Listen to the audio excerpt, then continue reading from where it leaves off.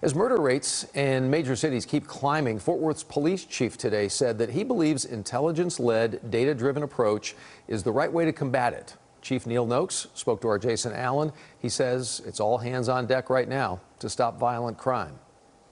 Halfway through 2021, a city that's growing has a murder rate that's growing.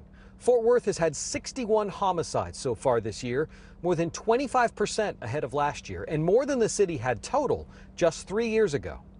Anytime a single life is lost, it's a problem. So absolutely, it's a problem.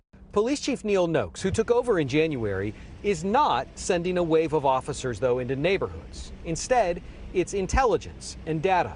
Hotspots are highlighted and then further narrowed to identify drug houses and game rooms. Using cameras installed across the city and license plate scanners, investigators are focusing on known offenders first. We're not out there trying to just make any arrest we can. We're focusing on the violent crime problem itself. So the people we've been arresting are the people who are actually contributing to the problem. Part of that approach is also Noakes' recognition of the still sometimes fragile relationship here between people and police. And it's why saturating neighborhoods with officers and going after any and all levels of crime is not necessarily the focus. This is every single interaction they have with a citizen is a chance to change that narrative. Every chance you have to have a positive engagement, a positive interaction with a citizen, you're helping change the negative narrative that's out there nationwide.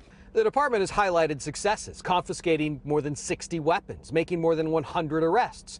And Noakes told me he expects the department to increase its use of intelligence to fight crime into next year. It's really helped us focus in on specifically the people we need to be dealing with, the ones that are contributing to this violent crime.